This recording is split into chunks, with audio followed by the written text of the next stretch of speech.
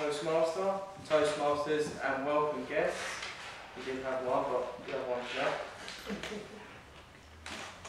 Title of the speech, Plan to be a Mentor. Don't plan to fail, fail to plan. Well, Angela didn't plan at all. she didn't prep very much, but it shows you a well-experienced story maker, Angela. You did excellent, and you really showed your experience there. With very little planning, we'll have her usual props. She staged it, she used the actions, she showed the hat, and I liked it. They're invisible props, but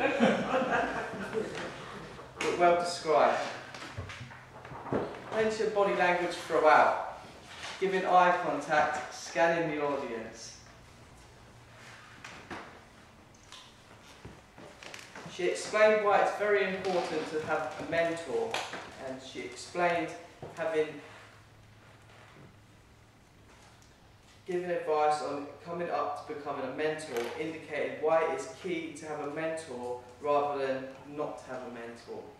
So she persuaded, she inspired, she convinced and called them to action. It was part of Project 9 of her speech, to persuade with power, and she definitely gave power with her speech.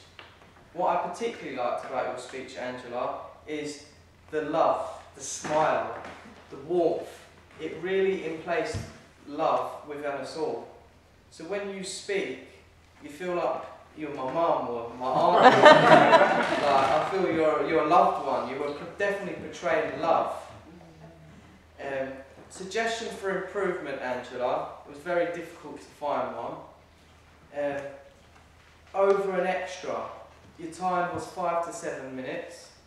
And you go, oh, give us another 3 minutes. And everyone's like, what was that about? And you go, any questions? And there was no one to answer your question.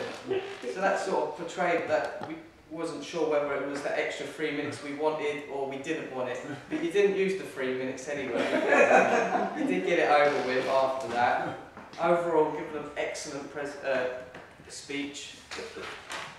Thank you.